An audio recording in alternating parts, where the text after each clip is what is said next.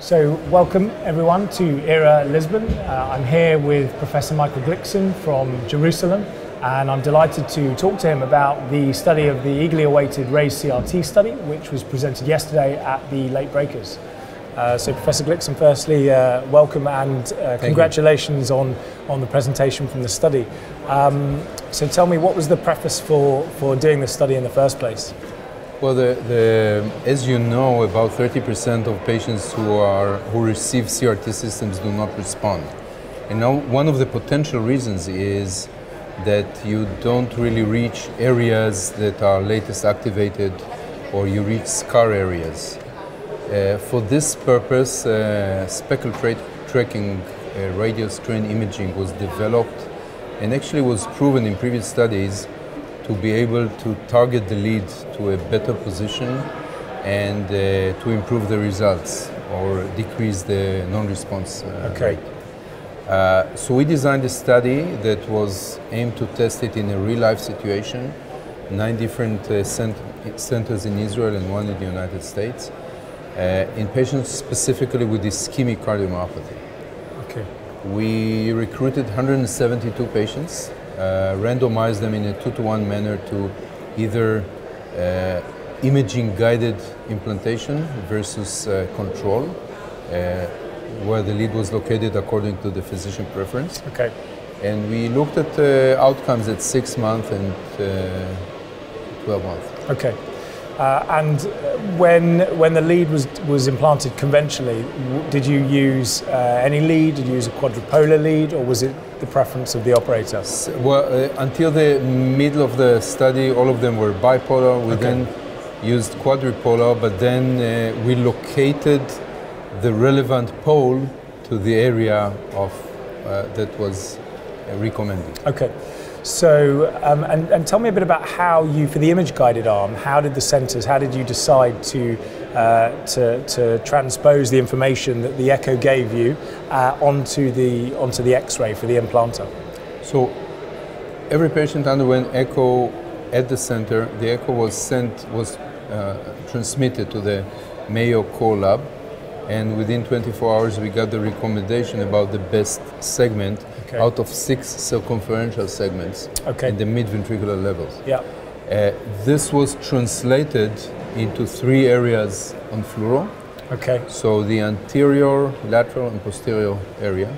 So we had a kind of a image that translates the echo recommendation to fluoro performance. And the operators were instructed to use this scheme to locate the lead. Okay. And then when they went and implanted the lead and to a target segment, if they weren't able to get to the target, then presumably they were able to go to another target. There was a second best and third best. But since we're only talking about 3 segments, we don't have too many options. Okay. And so what were the headline results from the study? Well, the headline is that there was no difference whatsoever between the groups. So the targeting of the lead by Speckle tracking radial strain imaging did not result in any clinical benefit. When we analyzed the location of the leads, we realized that almost 40% of the leads did not reach the recommended position. Right. So the fact that you cannot always reach, or maybe not even recognize the correct place, I think this was the main component of the result, of the negative result.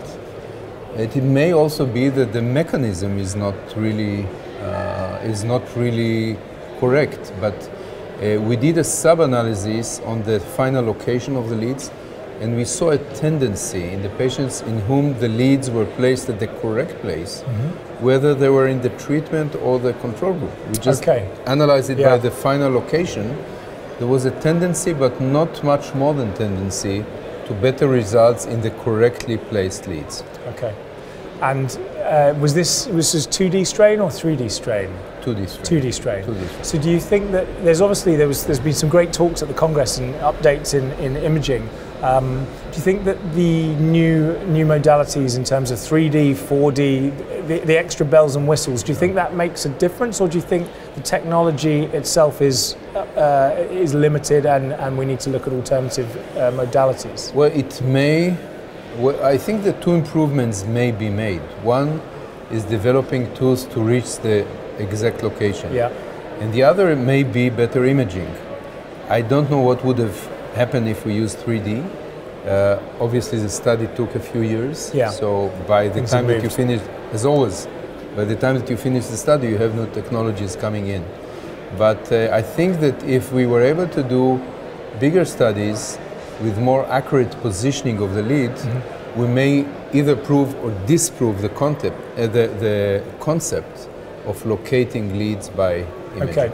And let me just ask you about the endpoint. So there's also been a lot of discussion, as you know, from the trials about what we use as endpoint. And one of the big difficulties, I think, as implanters is identifying the responder, deciding whether we use volume, whether we use ejection fraction.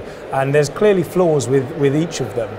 What's your opinion on what we use? Should we just do the same as what's been used before, or should we challenge that and maybe use something different? As you know, there are about 30 different parameters that people are using for response. At the time that we started the study, we thought that the most established, the most accurate and objective measure were echo measures. Yeah. And we used the decrease in left ventricular and systolic volume as our main goal. I'm not aware of a much better parameter. And I think as well, using something volumetric ideally gives you a continuous variable, so in theory you should be able to get a better result. Okay, so going forward, what do you see as the next steps for image guidance? Do you think that bigger trials that are powered to detect perhaps smaller differences, or do you think we should be looking at different modalities? Bigger trials, some of them are ongoing. Yeah. Maybe different modalities. Yeah. As the commentator yesterday said, MRI is probably more accurate as far as scar detection, and also may give us some information on desynchrony. So maybe MRI-guided, much larger studies may be the future. Perfect. Well, that's certainly something that we're looking at. So hopefully this will, the trials from image guidance with MRI and CT, I think will probably report maybe in a few years' time. Perfect. Well, thank you very much, and congratulations again. Thank you.